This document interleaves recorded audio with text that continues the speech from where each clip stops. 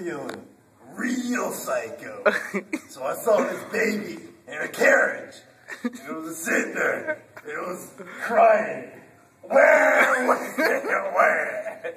Just crying. Where? So I took the lawnmower and I threw it on the cart. And it fell over and it cut the baby's legs off. And it was screaming. It was screaming. What the fuck? And then I went up and I kicked it in his head. And I was running. And I ran away. And that's the story for you. But I got another story. I was in my old house in Birmingham. And then there's this dog. It barked all night. Roo, roo, roo. All night. It's roo, roo, roo. Roo, roo, roo. So you know what I did? I got my shotgun. I went up to the dog.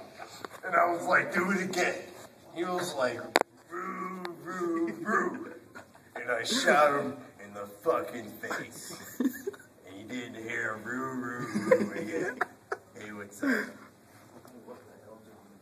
What's wrong with me?